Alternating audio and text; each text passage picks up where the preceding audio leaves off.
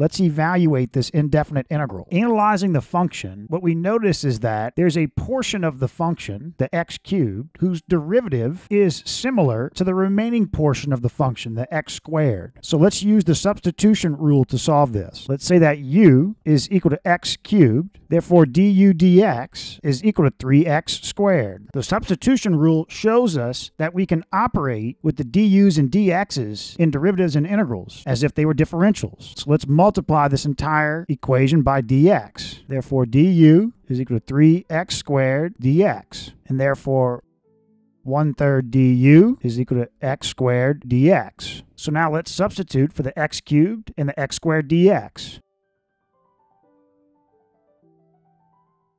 We can solve this integral. Now let's just substitute x cubed for u.